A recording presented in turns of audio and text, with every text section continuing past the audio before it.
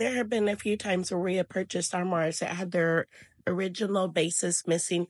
And so what we would do is build a flat wood base, add caster wheels, get them up off the ground, make them easy to move around, just provide a beautiful artistic finish on the exterior, a nice clean paint job on the interior. We would add a clothing hanging rod, and there were existing drawers, makes this a nice shorter armoire closet for people who have vaulted or slanted ceilings.